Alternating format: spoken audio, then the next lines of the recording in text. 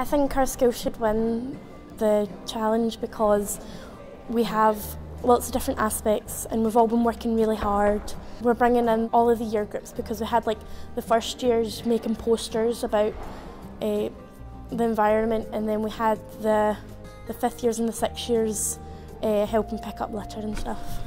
Do you not litter? Very. And it's like I'm watching you. Yeah. I like the eyes. Our school helps the environment by doing group projects and individual projects.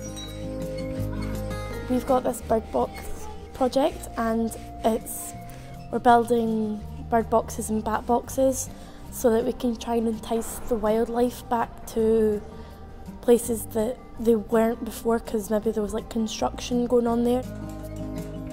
We worked with the technical department. We also took some time to do it, and it took a lot of effort just to make sure that the birds do understand that there is an area and the environment for them. We are a cycle-friendly school, and we have a pool of bikes which gives cycling awareness, so it teaches how they should use the bike safely and how it's part of fitness and the dangers of cycling. Young people are our future, so like once the senior pupils have learned, they can go ahead and help teach younger people.